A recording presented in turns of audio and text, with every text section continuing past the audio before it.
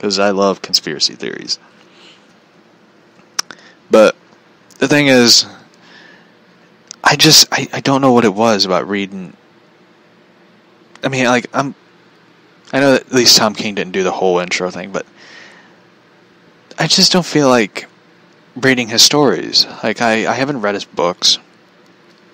I know they usually pop up on DC Universe. I get like a message, free comic, digital. Plus, Titans is coming back in 3 days.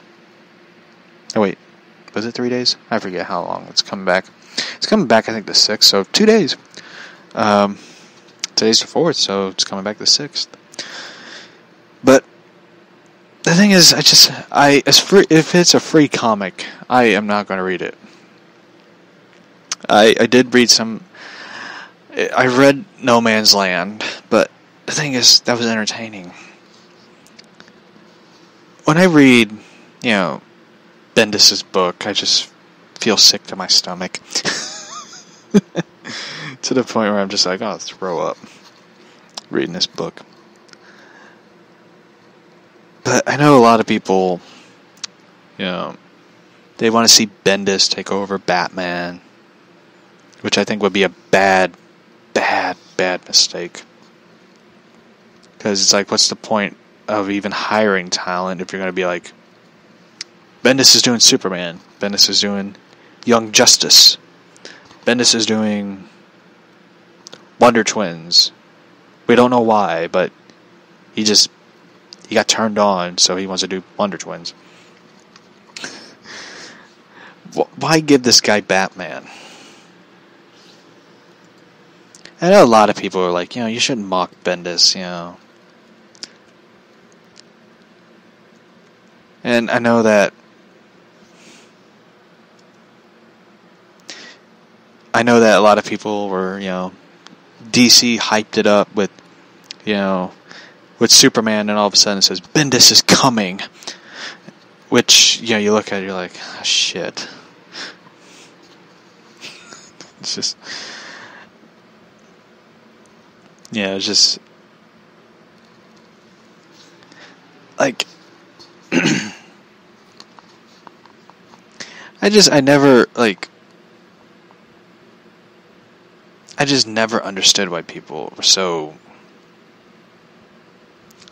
hyped about Bendis. Writing for DC, like... Then he did, like, the whole, Man of Steel series. And it's like, it wasn't even that good. The other Man of Steel comic that they did, I think it was the guy who did, I think, X-Men as well. I forget his name. Shit. He did a great job with it. And Bendis' version of Superman is so bad. Like, Superman getting beat up, him and Lois having marital problems. As Bendis likes doing dramatic stuff.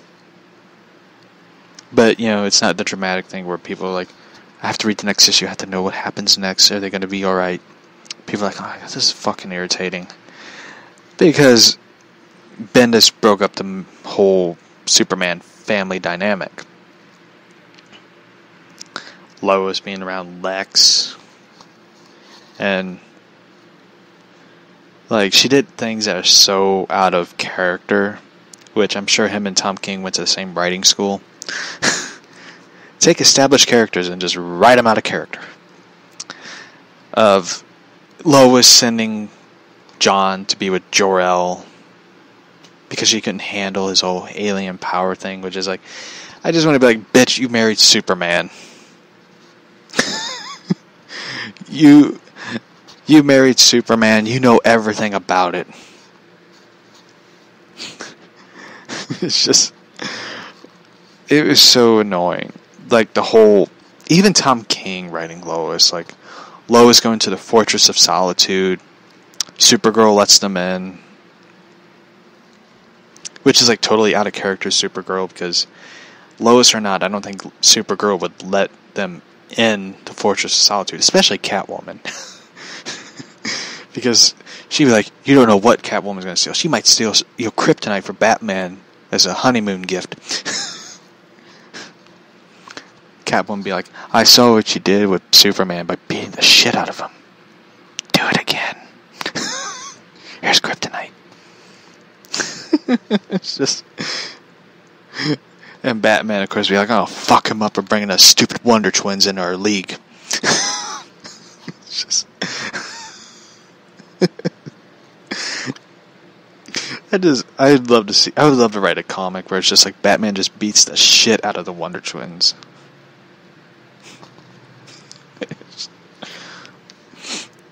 Yeah. They come back from a battle with, Doomsday. Batman gets angry with the Wonder Twins. Like, what were you doing out there? What are you doing?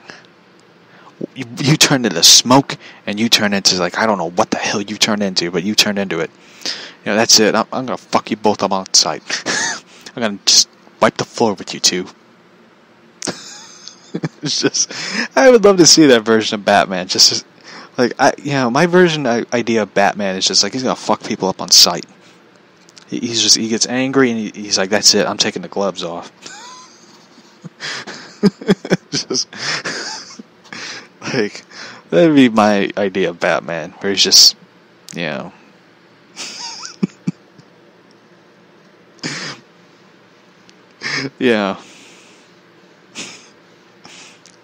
I don't know what I'm thinking of.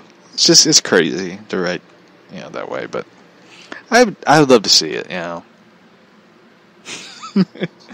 Like,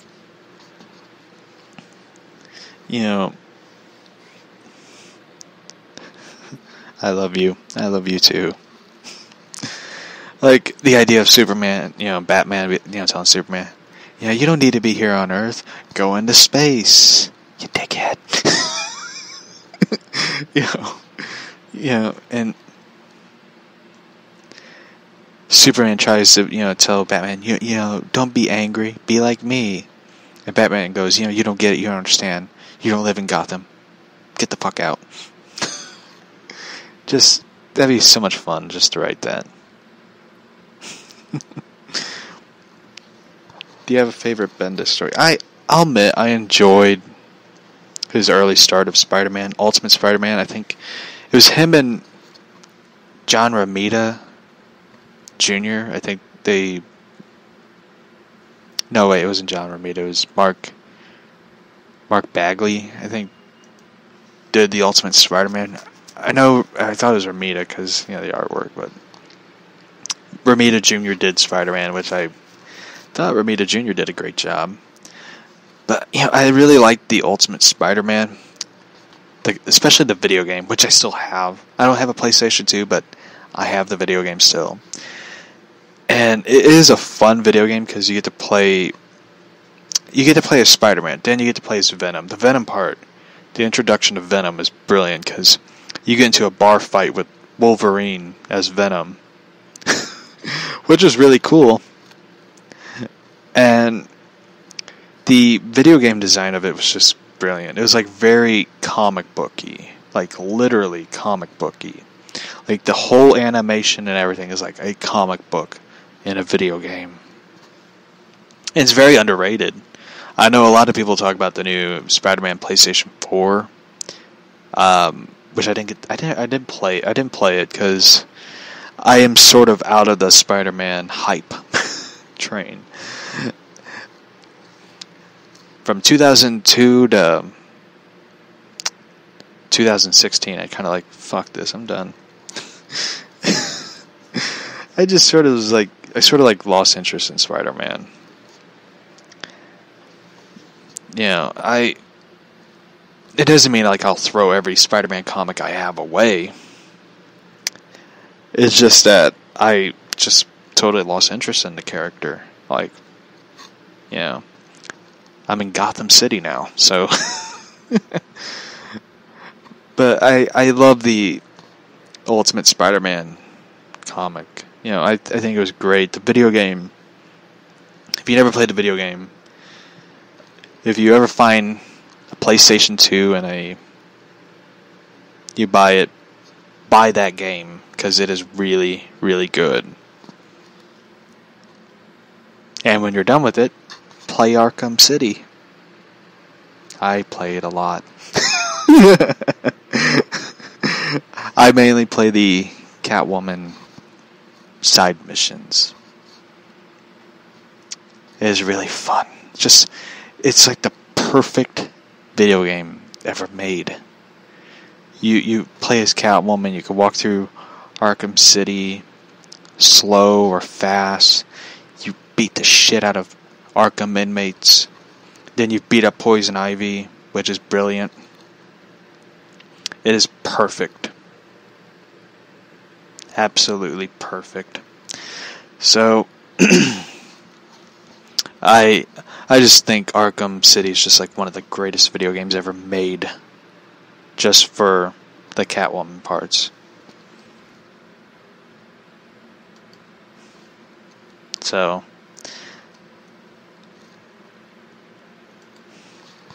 the Arkham Knight one, the Arkham Knight video game, I don't know what it was. I love the Batmobile parts. Like, I think that's like what they basically made that video game for. It was like drive the Bat car and stuff. The Batmobile, the Burton, the 66, the Tumbler. They had like different skins where it was just really annoying. Like, I enjoyed it, but at the same time, the Riddler thing is I was just like, fuck this game.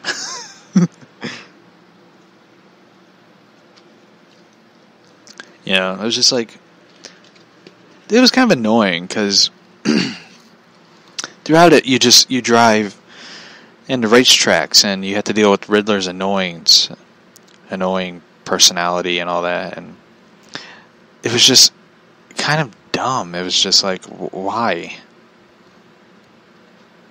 And to be honest, like, the whole identity of Arkham Knight being, spoiler alert, Jason Todd, but now in the comics, it's,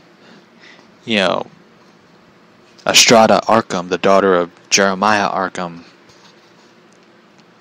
By the way, that's where they took the Jeremiah name. Jeremiah Arkham. It was kind of dumb, but I mean, Peter J. Tomasic did a great job with it, because it kind of goes back to the Arkham lore and stuff, which kind of made it cool. But Jason Todd one was kind of like, what? And it wasn't just like, what? Like, in a shocking, reveal, but it was just like, oh, come on, what? Jason Todd. Damn it. It was just annoying. But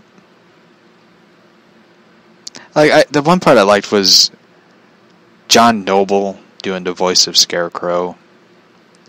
I thought that was fun, because I like John Noble. He's a great actor. He was in Fringe, and he was just awesome as, Scarecrow and stuff. Like, I wish they would put him as, Scarecrow in like the animated series and stuff, like, because he has a voice that you listen to his voice, you're like, this guy is sinister and evil. And like, the whole dialogue with him as Scarecrow is incredibly brilliant. And the story itself, like, the dialogue and stuff with characters are great, but the story itself was just bad. Like, I know as much as people love Mark Hamill as Joker, he's really annoying in that game. Like, I know a lot of people give it a 9 out of 10, 9.2 out of 10.